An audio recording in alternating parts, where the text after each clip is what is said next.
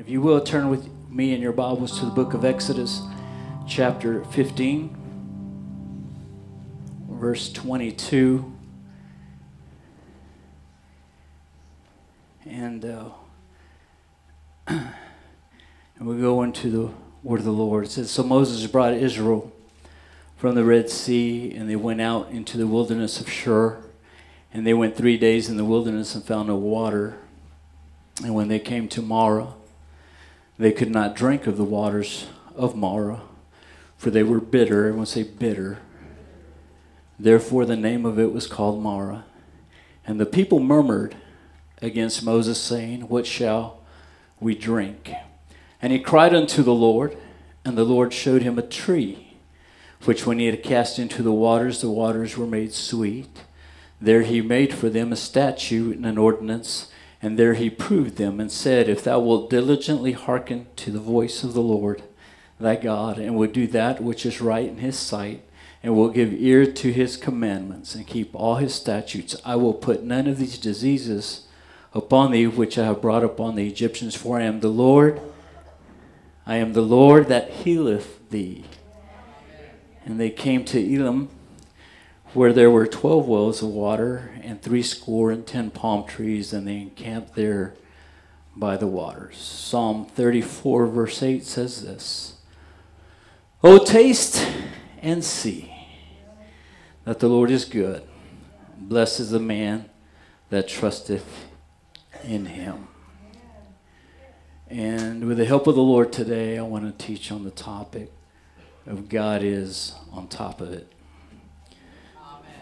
God is on top of it. Amen. Let's go before the Lord in prayer. Lord, love you. Thank you for your many blessings. I pray, dear God, that you would help me today as I minister your word, dear God.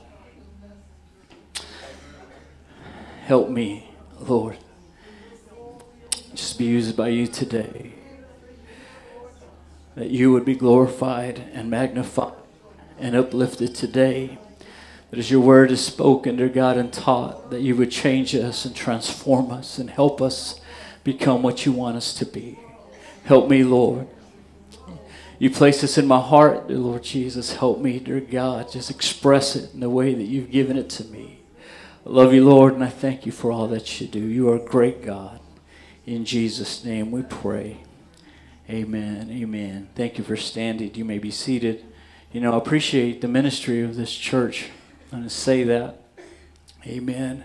And the lessons that come across, amen, this sacred desk on Sundays and Wednesdays. And Sister Richards taught a lesson a few weeks ago about indifference. And I want to tell you, I checked myself a lot since that lesson. And I told her, I think that I have thought about that lesson. And I don't want to be indifferent. Amen. I don't want to be indifferent. And I check myself. I do. And I appreciate the teaching. You know, on Sunday morning, we get taught by a doctor. My God. Amen. And Brother Justin, amen, what a tremendous sermon in a limited time this past Sunday, making room for a miracle. I've asked myself, am I making room? To make room. Amen. I have felt in my heart to teach on this subject for a couple of weeks now. And I tried not to. I don't know if that makes sense. I said, all right, Lord, just help me. And as much as I tried to go somewhere else, and I think if you've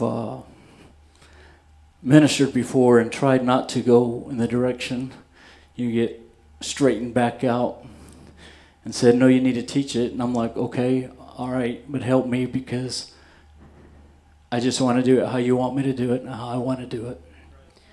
Amen. And so you're going to have to help me. You're going to have to help me, and you have to be patient with me. And I pray that at the end of this lesson, we will grow, amen, and be better than we were before.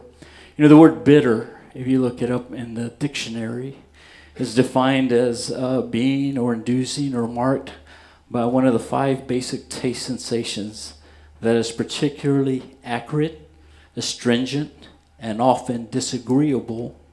The characteristic of citrus peels, unsweetened cocoa, black coffee, and mature leafy greens, which I don't eat. Amen. An example is like, you know, have you ever taken medicine and it leaves that bitter aftertaste because you didn't swallow it quick enough? Do you hate that? It's bitter. It's distasteful or distressing to the mind. It's marked by intensity and severity. Amen. Sometimes accompanied by severe pain.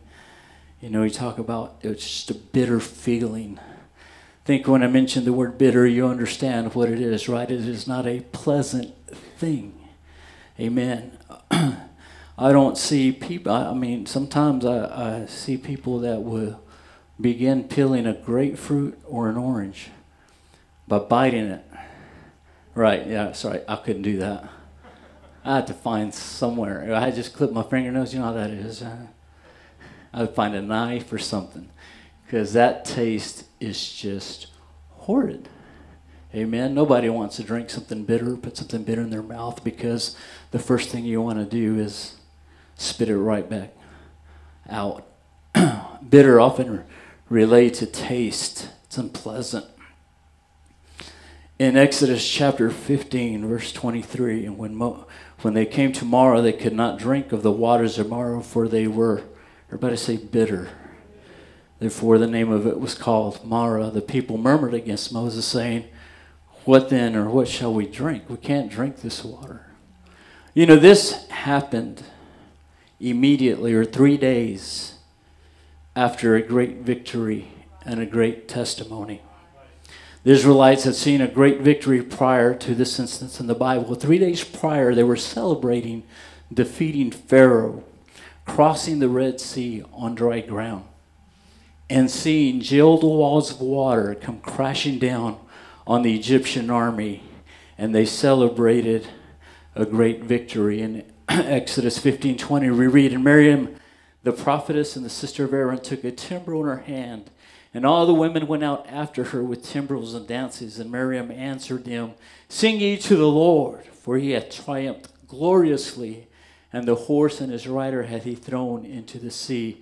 Israel came to these bitter waters right after a great victory. It seemed like everything was in order and everything was right. Amen. But while walking in the very path of the Lord's leading, we need to understand that their pace and their walk and the direction that they were taking beyond the Red Sea wasn't a random walk. They were being guided. Amen. Moses was leading him as God helped him lead the people. This is indicating that difficult experiences for God's people are not random to God. And they shouldn't be random to us. If we are in God's hands and God is leading and directing us, and we end up in a place that's hard and is difficult, and that sometimes in our carnal mind we cannot comprehend, we need to understand that it is a pathway that God is taking us. Amen. This is the very first thing that they ran into on the other side of the Red Sea and in the wilderness. The very first thing that they ran into was bitterness. A great victory, and then they were thirsty. They hadn't had anything to drink for 3 days. They were parched. They needed water. They wanted something to drink. And the Lord led them to a source, a water source that was not good to drink. Now, I want to relay this right, and Lord help me do this, is the fact is that when you come to a difficult time after a great victory, and this may be it, and I may end the blessing now, it's important that you don't become bitter because you're going through a hard time.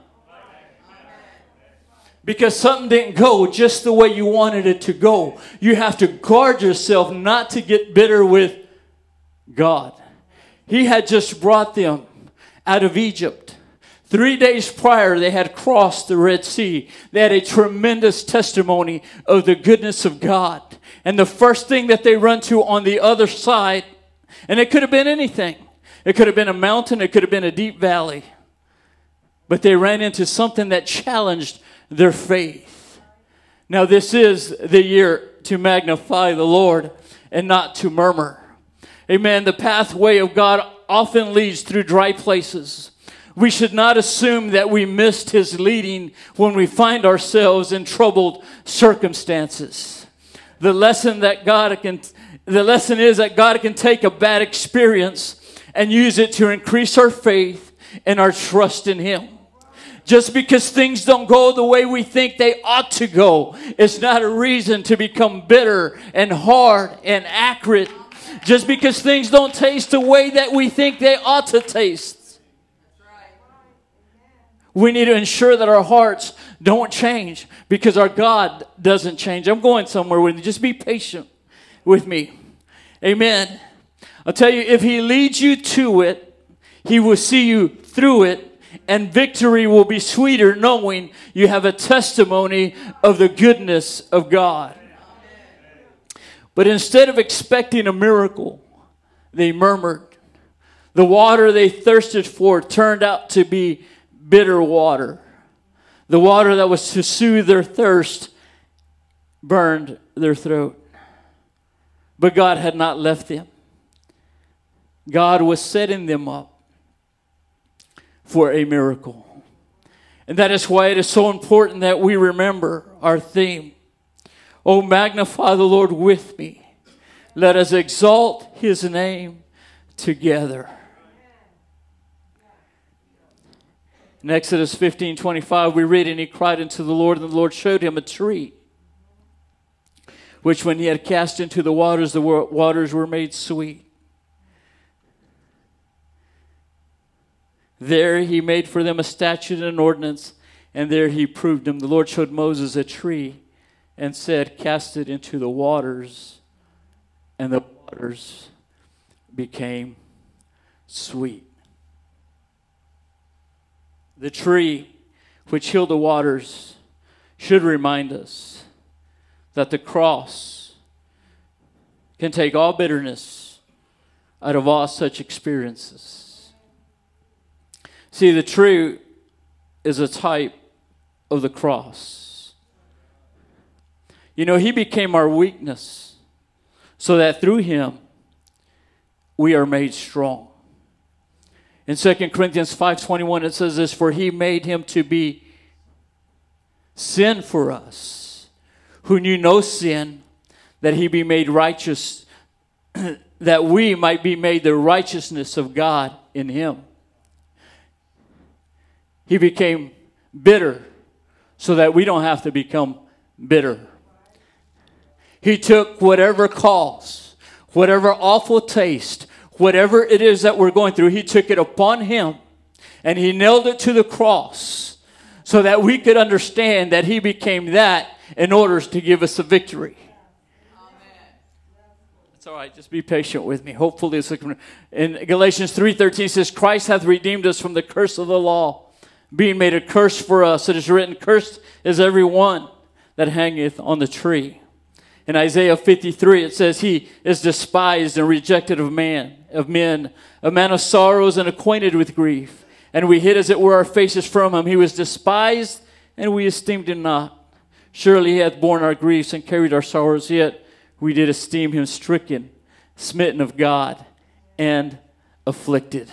But he was wounded for our transgressions.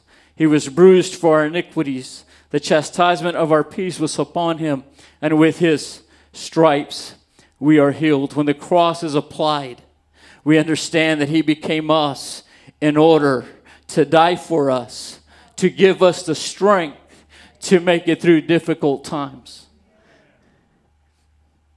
He is that tree, or that cross is a type. That tree is a type of a cross that was placed in that bitter water. Of course, there are some studies that said that there are trees that are found that are also bitter, and if you put them in bitter water, then the water becomes sweet. But in where they were, there is no such tree. There is no such tree.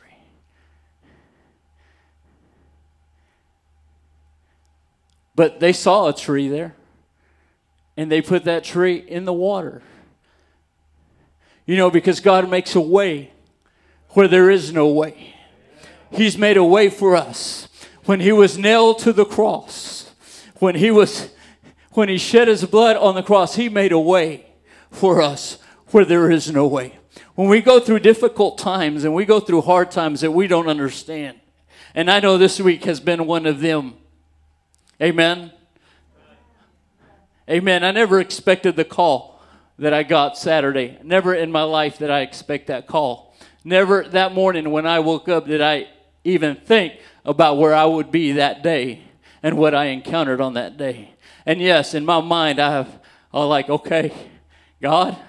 But you know what God has told me, and I believe what he's trying to tell us today is this. Don't you get bitter.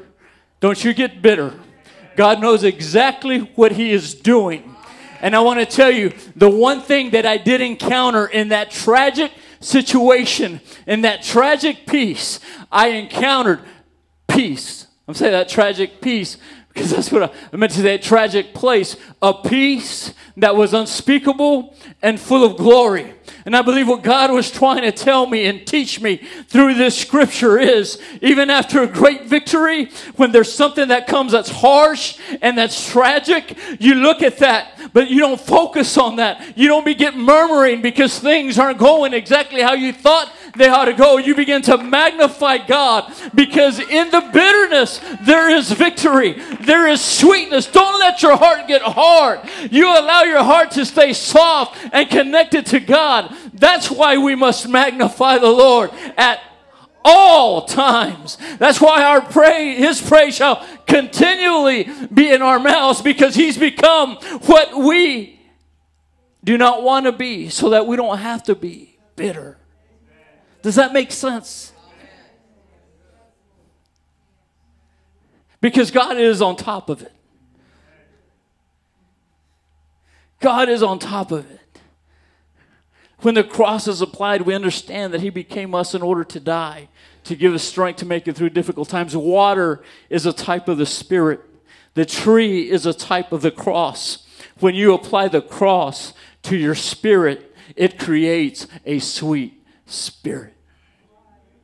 Instead of rebellious, murmuring spirit, there is a spirit that says, God will make this work out for my good. I may not know how right now. I may not feel it right now, but I know God is working it out somehow. So I will magnify the Lord. Exodus 15:26.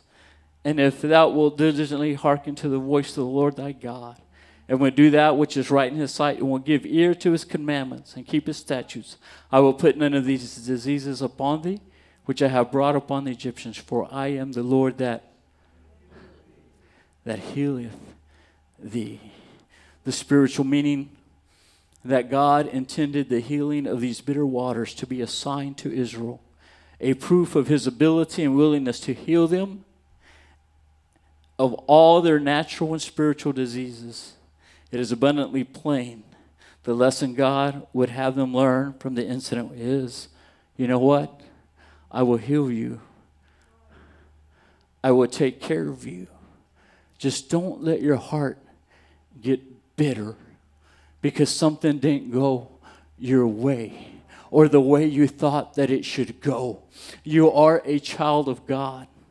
God is in control, and if you are his, he has you in his hand, and he will watch over you because God is on top of every situation. He's on top of every circumstance, and he deserves the praise no matter how our human mind sees it or thinks about it. God is still great. God is still in control, and God would never let us down because Mara led them to Elim. You know what? Once they got through those bitter waters, the next station that they came to was a place where there were 12 wells of water, 70 palms. That's 70 palm trees, and they encamped there by the waters. God took them to an oasis where they didn't have to worry about bitter waters because they made it through. You see, when you get through the trial, there's a victory that awaits.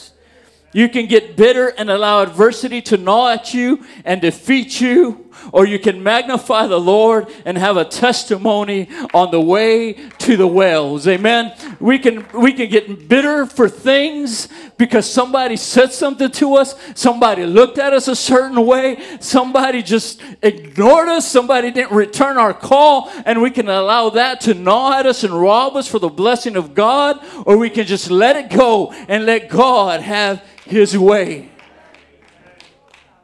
That's all right. Because God is on top of it.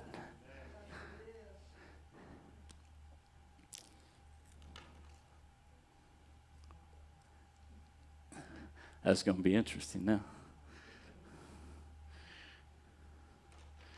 You pop that back in there for me. Oh. You got it? No, you don't. Here, I get it for you.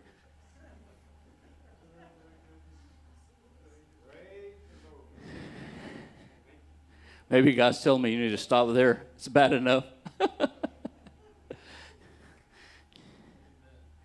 No, I'm going to go on. The devil was a liar. We have a God that's on top of it. Everybody say we have a God that's on top of it. Pastor has mentioned this often, that God is not surprised by situations. Amen. And circumstances. God is never caught off guard. Thank you. Wow, these were better than mine. He is not caught unprepared. God knows exactly what He is doing, and He's on top of it. Are y'all ready? These are preaching glasses, my goodness. Isaiah 40:22 says, "It is He that sitteth upon the circle of the earth, and the inhabitants thereof are as grasshoppers, that stretcheth out the heavens as curtains, and spreadeth them out as a tent to dwell in." And Isaiah 66:1 says, "Thus saith the Lord, the heaven is my throne, and the earth is my footstool. Where is a house that ye build unto me, and where is a place of my rest?" Isaiah chapter 6 verse 1 says this, "In the year that King Uzziah died, I saw also the Lord sitting upon a throne." Where? High and lifted up, and His train filled the temple. Above it stood the seraphims. Each one had 6 wings. With 20 He covered His face, with 20 He covered His feet, and with 20 He did fly. And one cried unto another and said, "Holy, holy, holy is the Lord of hosts. The whole earth is full of His glory." There is no space in this world that does not hold His glory. That's what the angels see. That is what they know. That is how they look at the earth. We see hurt. We see storms. We see sickness. They see the glory of the Lord. They say the whole earth is full of the glory. In the midst of hurt, we must give God glory. Why? Because He is on top of everything. He's on top of every situation. He's on top of every problem. He's on top of every hurt. He's on top of every deception. He's on top of everything we don't understand. God is on top of it.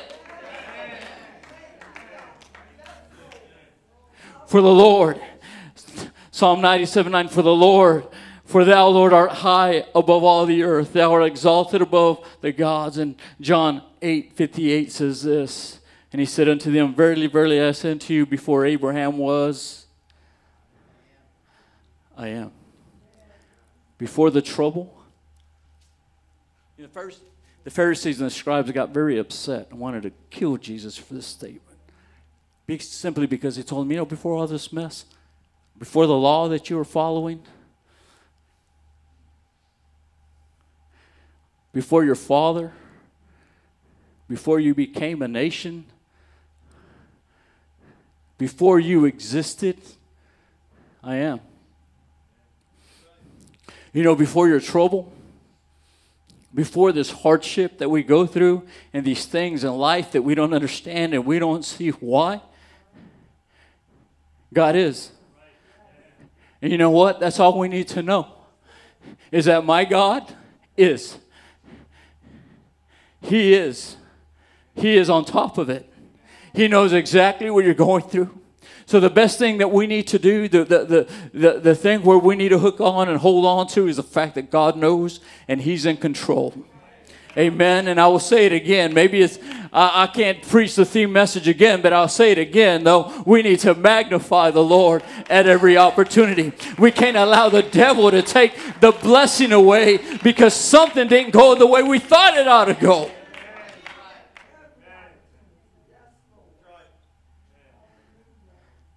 Because, you know, bitterness doesn't hurt the other person.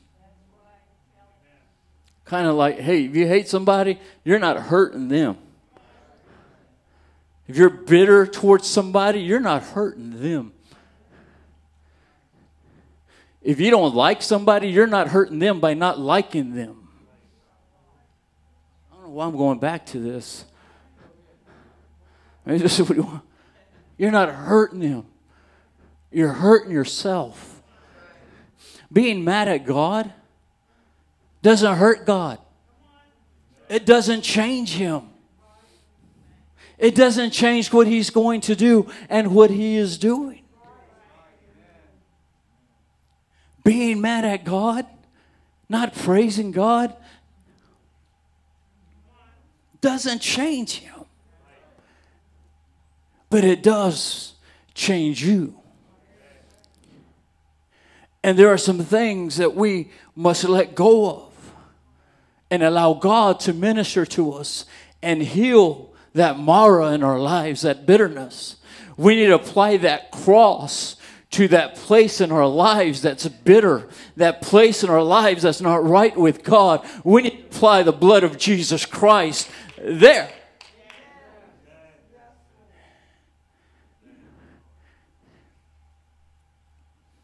Oh my, help me, Jesus.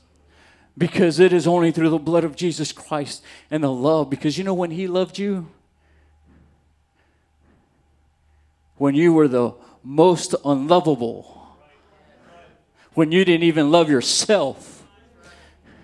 When that brought you to an altar because you couldn't stand yourself. And you know what He looked down and He said? He took the cross. He took the tree. Amen. And he applied it to that bitterness and He healed that and He filled you with His power and with His Spirit and with this Holy Ghost and power. And we left it there at an altar and we stood up and we got baptized and we became new creatures. We were filled with His Spirit and He gave us power to overcome. The tree was applied to our lives and it changed us and it transformed us and it took us, amen, to His rest. It gave us the Holy Ghost and it helped us.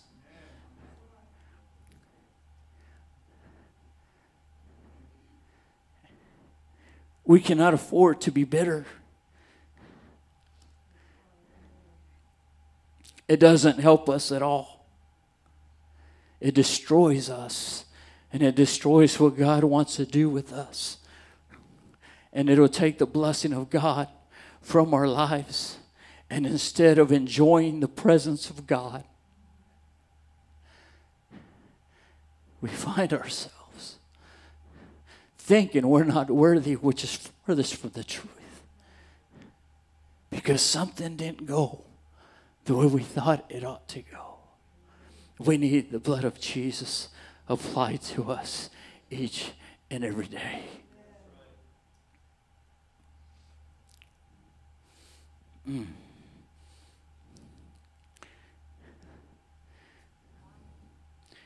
He says, I am the Alpha and Omega, the beginning and the end, the first and the last. In Hebrews 12:2 says this, looking unto Jesus, the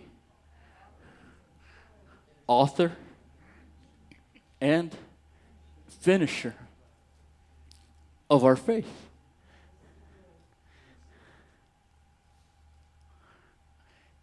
He is the beginning and He is I'm telling you, He's on top of everything. He's on top of everything. He is the author and finisher of our faith. He that started a good work in you is faithful to complete it. Amen. If he started something in you, he hasn't stopped working. He's waiting on you.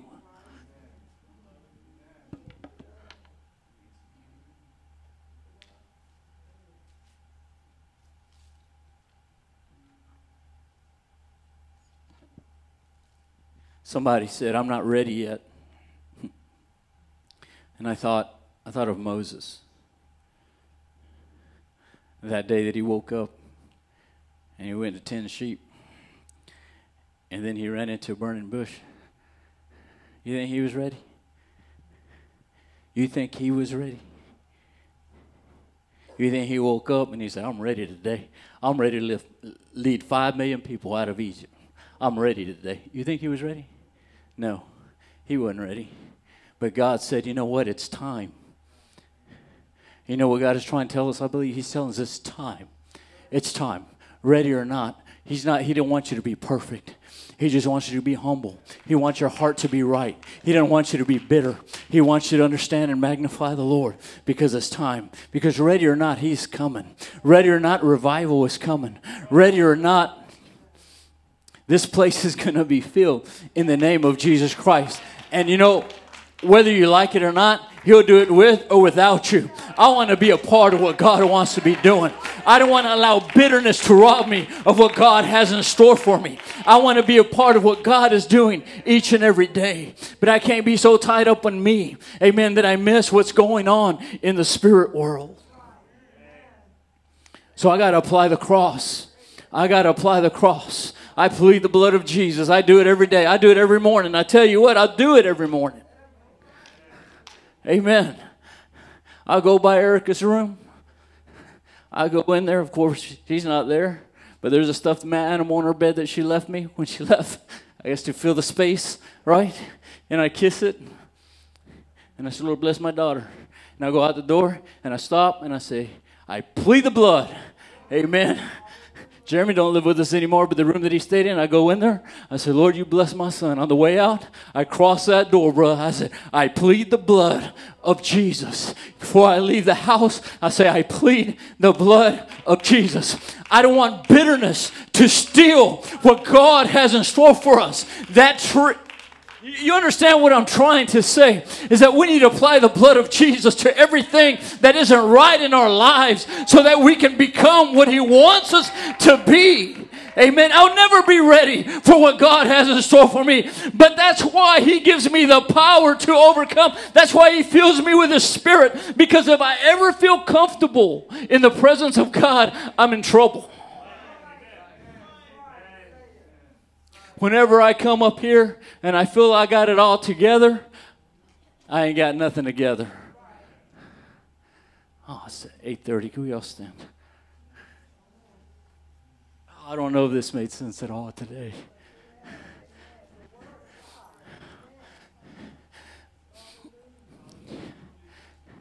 I tell you, I fought with it. But I know what I'm fighting with, Brother Wilson. I'm fighting a spirit. It's what I'm fighting. Right? And that's an ugly spirit. The spirit of bitterness is an ugly spirit. And sometimes we come against it and we don't know what it is. But because there's been hurt in our lives, there's been things that we've held on to that we need to just let go of and let God take care of it. Because we ain't going to go to heaven with it. And the only thing that takes care of it, the only thing that will release it is when you allow the power of God in your life and say, God, take it from me. I want your peace. I want your joy. I want your strength. I need you in my life. I need you. I've got to let it go because the only thing is the tree. He could have picked anything else. He could have said, Moses, just step into the water and it becomes sweet. He could have said, just lift up that rod one more time or your staff one more time and strike that water and make it be sweet. He said, no, you take a tree. And we know what that tree represents. You take that tree. You take that cross. You have a hard time in your life. You take the cross. He became everything. He said, We have a high priest that has been through everything that we have been through, that we will ever go through. He is touched by the feelings of your infirmities. He knows exactly how you feel. But he says, with that you come to me boldly so that you can find grace, so you can find that tree in time of need. Because if there's going to be revival, there's got to be a release of that spirit. And the only thing that will release that spirit is the blood of Jesus Christ. God, I hope I'm helping somebody here today.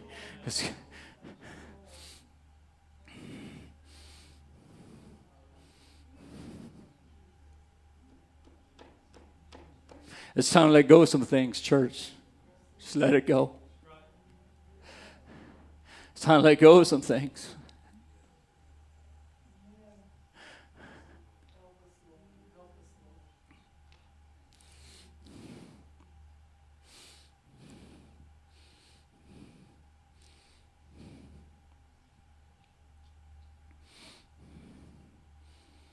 Whenever times get difficult and you are tempted to get bitter with God, look for the tree.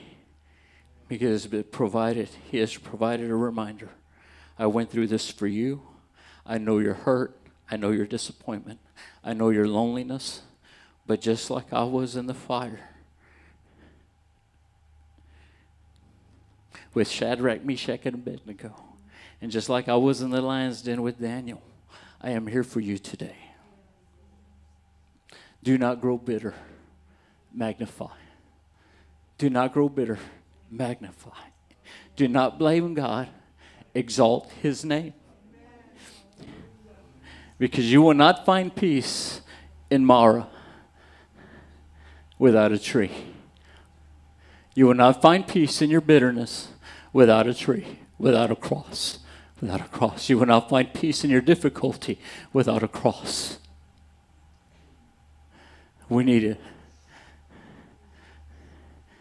take hold of the cross and say, Lord, you became that for me. Or through difficult times and hard times, you say, why? But we say, oh no, God, I don't understand it. I don't know it in my mind. I cannot connect to it. But Lord, my spirit says, I will magnify the Lord at all times. Your blood, Lord, you are nailed to the cross. And I plead the blood of Jesus in my life. I plead it, God, and help me. Help me not to be bitter. Let the peace of the Holy Ghost reign in my mind, in my heart, and in my soul.